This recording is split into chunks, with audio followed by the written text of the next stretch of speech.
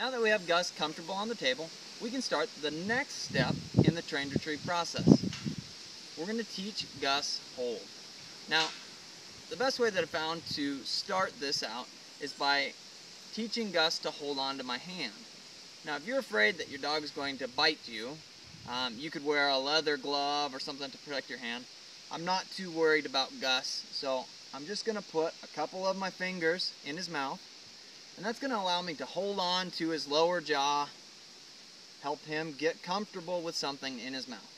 He needs to feel comfortable with something in his mouth.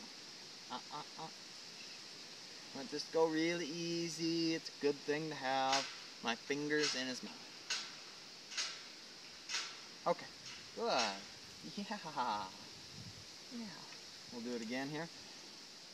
We just need him to hold on for a few seconds, and then we'll continue to build on that.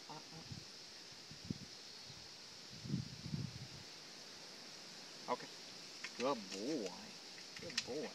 As he gets better at this, we're going to make what's in his mouth larger. More fingers, and then eventually my whole hand.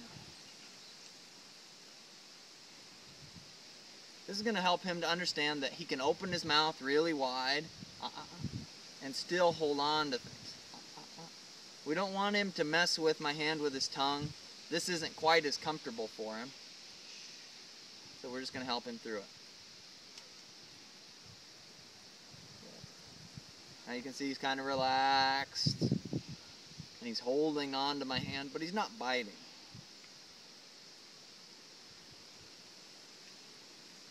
Okay. Again, we're just looking for a few seconds there, and we'll continue to build on that. Good. Each time we do this, we want to make sure that his cheeks are out of the way. If his cheeks get in the way, then he's biting himself, and that can't feel comfortable.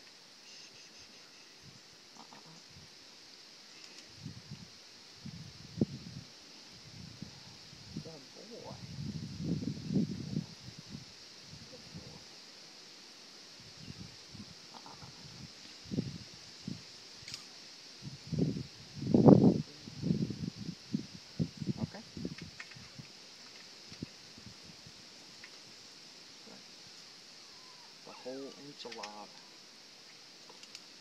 Now this is having him to stretch his mouth open quite a bit, which is going to be beneficial when we get into bigger bumpers, bigger birds down the road.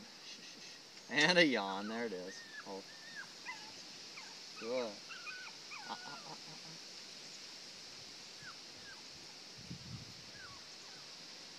Okay. He's starting to feel comfortable with my hand or something in his mouth. Now we'll be able to move next to a smaller object. We're going to use a little piece of PVC. A wooden dowel would work. They actually make different retrieving toys that'll work for this pretty well.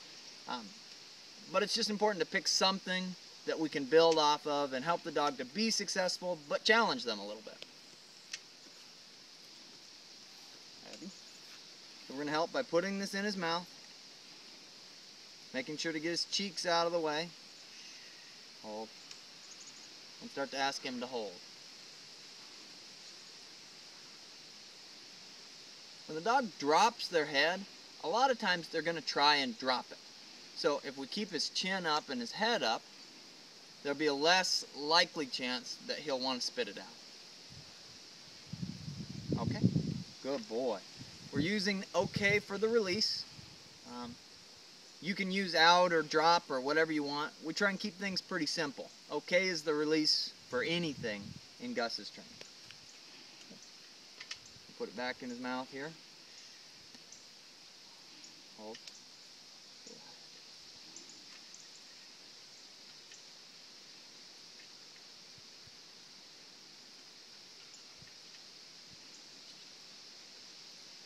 Okay. The train retrieve process is broken down into a few simple steps.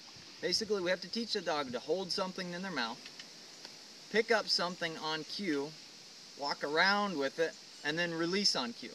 It's 3 things that we're teaching the dog to do, which is going to make him, or any dog, a better retriever in the long run.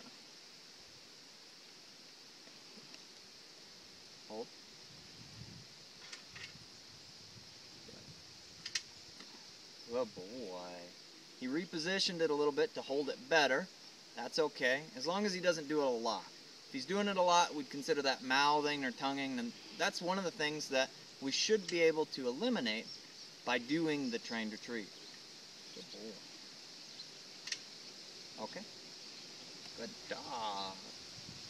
Now that he feels pretty comfortable holding on to the dowel, we're going to start to add a little bit more of a challenge to this. I'm going to take a few steps back, give him a little more freedom, and see how he does. Hold. Now, if he is to drop it when I take a few steps back, we're going to use very, very light pressure on the collar to teach him not to drop things. Hold. Now, I have this collar set on a 1, which is the lowest level. If he spits it out, he's going to feel that collar until it gets back in his mouth. Now, this will take a little bit of practice sometimes because it's kind of tricky to work everything at one time, but we'll help him through this. Good boy. Good boy. Just a few seconds. Okay? And then we'll let him release. Good dog. Good dog. Hold.